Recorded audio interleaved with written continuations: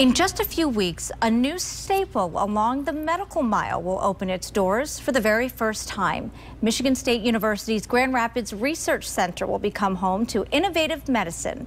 24-Hour News 8's Lindsay McComal has a look inside tonight in a story you'll only see on 8. We are outside MSU's brand new Grand Rapids Research Center. They won't be celebrating their ribbon cutting for another couple of weeks, but we got an exclusive look inside to learn more about what kind of research will be going on in the building. There's something about a space that's warm and open that stimulates best thinking and bring people together. The new MSU Grand Rapids Research Center will be home to groundbreaking medical research through Michigan State University.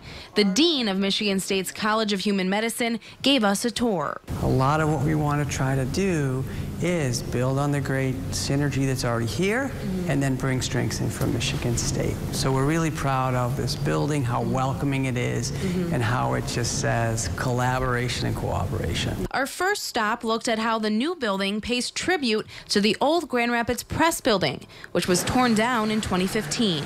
This was a part of the Grand Rapids Press building. It was that copper facing, and our design people thought, wouldn't it be wonderful to remember some of our history? Next, we headed upstairs. Each of the 6 floors will have a specific research focus, equipped with offices, meeting spaces, and a state-of-the-art lab for 260 employees. And so this is where the work will be done. So they'll have their lab books, and they'll have, be documenting the work that they're doing. The new research center means bringing new residents to Grand Rapids, new professionals along the medical mile, and another boost to the green and white legacy. We can recruit anyone from anywhere now, no question. And we do have more information about that ribbon cutting ceremony, as well as public tours that they will be offering once things are opened up. That's on woodtv.com.